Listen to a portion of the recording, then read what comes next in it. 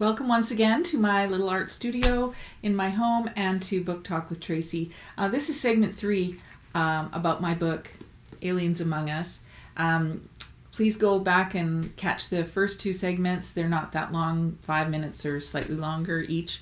I do talk about the plot a little bit. It is a Wi-Fi action-adventure novel, which, an unlikely teenager has to save the planet. There's a fair bit of romance in it as well, and a Christian theme running throughout. And I've also mentioned it's my first full-length science fiction novel, and I'm just really proud of it because there were some challenges in writing it, which I talked about last time too. I also talk about the fact that I am a science fiction nerd, so I'm not really sure why it took me so long to write a novel. But in any case, I want to talk a little bit more about the actual writing of the novel. So I had the idea, I think I had the idea for the characters first. That was the first thing, and it doesn't always happen that way for me. Sometimes it's a thread, like the plot line that comes out, but often I start with the characters because I am very interested in characterization, perhaps because of all my time as a drama teacher and talking about characterization there. So I do love characters, and so I did come up with this teenage boy character and with the alien family.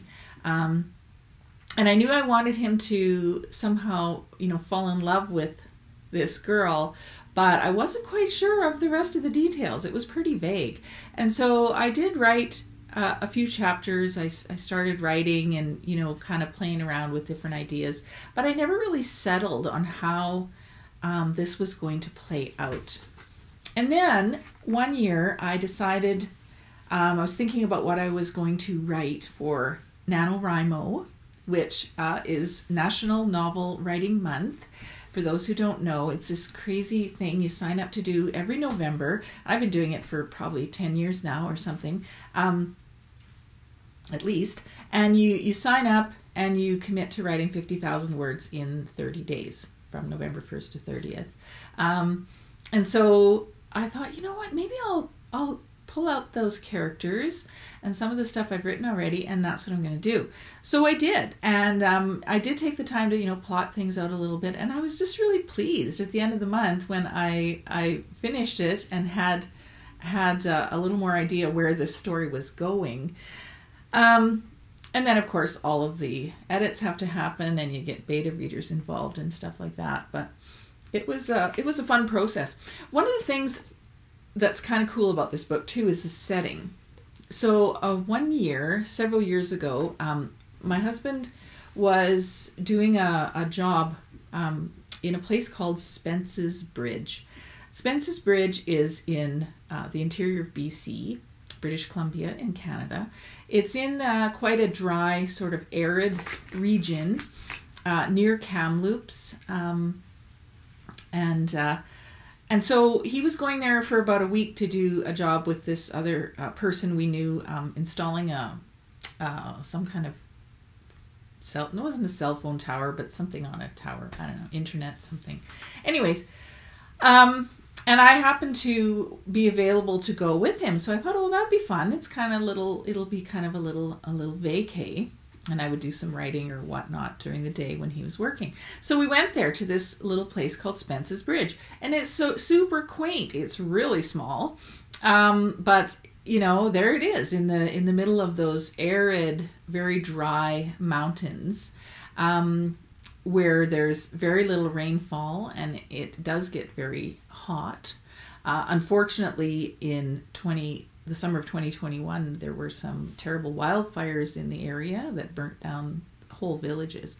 But, backtrack, Spence's Bridge became the setting for this book. Obviously, I changed some things. There are no copper mines near Spence's Bridge that I know of, and it's not called Spence's Bridge. It's called Mineral Gorge. So I changed things up enough and sort of combine something about mining towns, which I know a little bit about because I live in one right now, and that arid setting, and so that was where the setting came from. But other than that, it's all fabricated. I mean, this is just me using my imagination, coming up with a crazy story about a teenager who has to help his alien girlfriend keep this other rogue alien from taking over the planet. So I really love it. It's a great book. I'm proud of it, and I feel like I'm going to write more science fiction now that I've cut my teeth on this one, because it was really fun. And one of the things about science fiction is, you don't have to be as careful about making sure things make sense or that it's real, because it isn't. So that's one of the joys of that. In any case, that's it. That's all I have to say about Aliens Among Us. Please go to my website, tracykrause.com. There's no E in Tracy, but there are 2 S's in Krause. I always have to say that because people do spell my name in a variety of ways.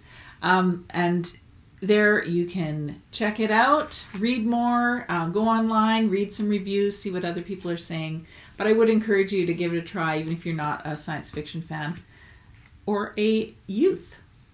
And that's it for Book Talk with Tracy today. And I look forward to seeing you again next time in probably a totally different setting. All right, that is all for now. God bless.